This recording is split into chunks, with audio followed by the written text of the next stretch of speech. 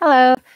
Today, for this bird story image, I want you guys to really think about all the work you've been doing this last week and really use all that you've know so far to help you write this story.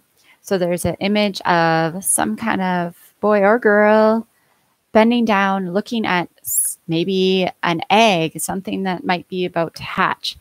So be creative. So first, I know you have that planning box sheet to use your planning pages like that. Bubble map, maybe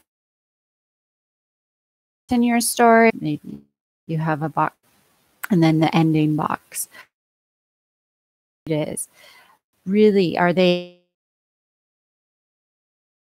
accept some of you to April almost doing and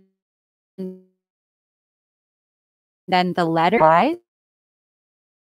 your work was saying like, so you'd have hi, comma, said Bob, period, and getting your